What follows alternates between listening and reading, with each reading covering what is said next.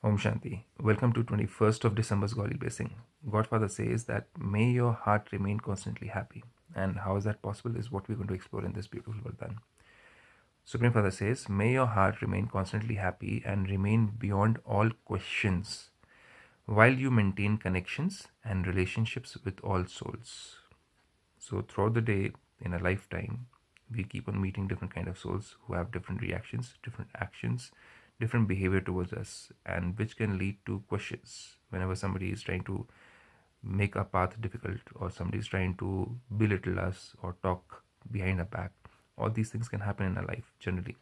So God says, don't become unhappy, but remain constantly happy. By doing what? While maintaining connections and relationships with all souls.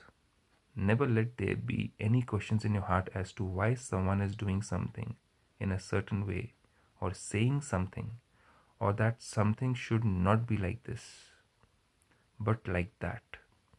So we already have plans in our life, and if they don't go as per our will or as per our way or as per our method, then we generally have questions in our life, and we tend to blame other people or question other people and spoil our relationships and even spoil our happiness. The hearts of those who remove all those types of questions remain constantly happy.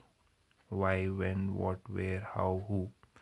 However, when those who make a queue of questions create that creation, then they have also to sustain it. If you have got many questions as to why, when, what, where, and we are not thinking about the drama and the karma and everything is kalyankari, these three things, everything is going accurate, then we'll have too many questions, and if we don't work on these three aspects, then we'll have too many answers to it, and generally those answers don't give us any satisfaction.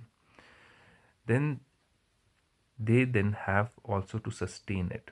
So you create a question in your mind, you have to find answer. That means you have to sustain it. They have to give it time and energy. So we waste a lot of time, we use a lot of energy in finding the answers.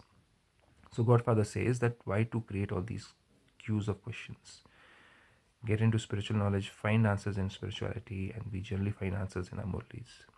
Therefore, now exercise birth control over that wasteful creation. So our thoughts can be created, and that is known as giving birth to new thoughts.